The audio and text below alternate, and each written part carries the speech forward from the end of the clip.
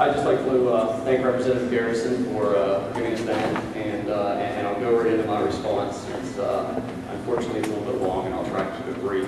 The voter initiative referendum process is fundamentally about giving citizens an increased voice in government and an additional check on its power. Reforms, unfortunately, most of the reforms that have been proposed and enacted in recent years have been of the latter type, restricting citizens' rights and diminishing the people's voice. Many of these laws have been found by federal courts to be so restrictive that they violate the First Amendment. The leading stated impetus of these restrictions is usually the prevention of signature fraud. Allegations of fraud on initiative petitions are nearly ubiquitous, being heard with almost every petition drive. To be sure, any fraud is too much fraud, and anyone who commits signature fraud should be punished to the fullest extent of the law. But a Citizens in Charge Foundation has found actual instances of signature fraud appear to be quite rare. I'd like to talk briefly about a few of those restrictions before getting into our findings about the reality of petition fraud.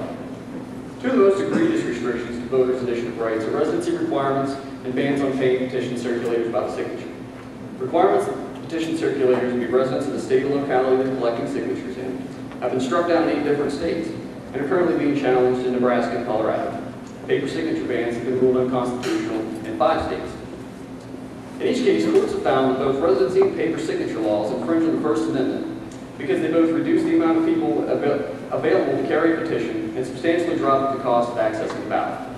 Not only that, the courts have found that these laws to be of little effect in combating election fraud.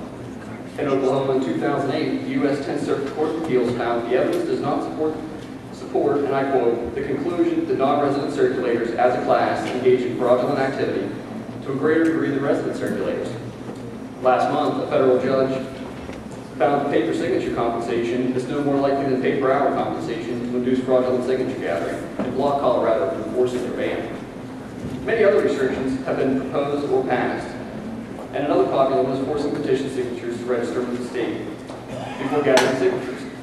While this restriction has largely been untested in courts, it amounts to asking the government for permission to engage in free speech petitioning activity and runs counter to our American notion of free speech and open government.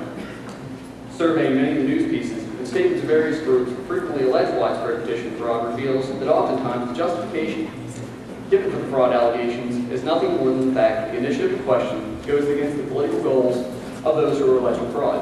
Indeed, the F word, fraud, is a serious charge that can be very powerful when hurled at a political opponent, even if it lacks truth. Because fraud allegations are used to justify restrictive policies such as those above, 2 important questions arise. What is petition fraud? And how do we separate allegations of petition fraud from actual instances? Oftentimes, the F word is misapplied to mix-ups in paperwork, higher than normal invalid signatures, or to accidental violations of petition laws that cannot qualify as attempts to deceive elections officials about the validity of signatures. These are instead honest mistakes, not attempts at fraud.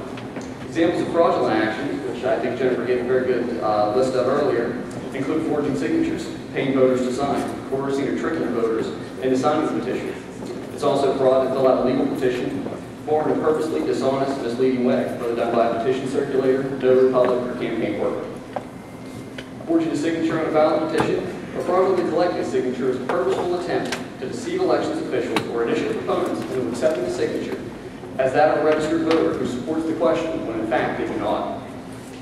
After finding that no fact-based assessment of signature fraud existed, the Foundation sought to find out just how much fraud was occurring. Using state open records laws, we asked attorneys general and secretaries of state in the 26 INR states, there are actually 24 states that allow initiative and 2 additional states that allow referendum only,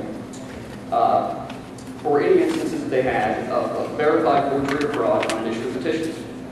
Since every one of those states has a law in the books against fraud, and because allegations are just that until proven in court, we use the justice system as our guide, and only counted instances where the forgery or fraud have been verified by a court conviction. What we found was a widespread lack of signature fraud.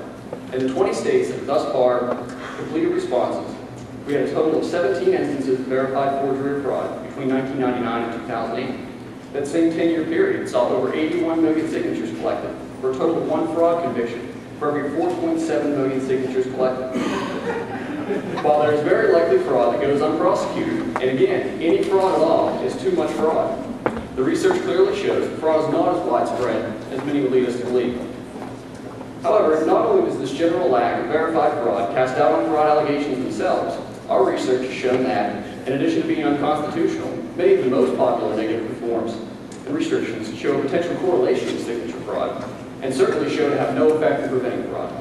Of the 5 states with reported fraud cases, 4 require petition circulators to be state residents, 1 banned them from being paid by the signature at the time. 16 of the 17 persons convicted were residents of the state they committed fraud in. North Dakota, the state which had the most cases of fraud, had both a residency requirement and a ban on per-signature payments. If fraud is occurring, officials don't appear to be using existing laws to combat it. And yet many lawmakers and special interests are calling for restrictions, supposedly to combat fraud. The answer to fighting signature fraud, rather than passing constitutionally suspect restrictions, which have chilling effect on petitioning, is to prosecute identified fraud. I'll revisit our federal judge who blocked Colorado's paper signature ban last night. Finding that little resources were being devoted to using existing laws to combat fraud, he stated that, and I quote, "It is reasonable to conclude that more enforcement will lead to more deterrence of fraud, and therefore less fraud in the ballot initiative process." The message couldn't be more clear. Prosecute fraud, don't needlessly restrict voters' rights. The concern with signature fraud is that questions will appear on the ballot that do not actually have enough support to be there. As our findings on fraud show, this is a very unlikely possibility. Instead, the restrictions placed on voter rights under the auspices of fighting fraud erect substantial barriers to accessing the ballot. Citizens are forced to trade the very unlikely possibility of something being on the ballot that shouldn't be for the actuality of things being kept off the ballot that should be. Going into the next panel, I want to leave you with one thought.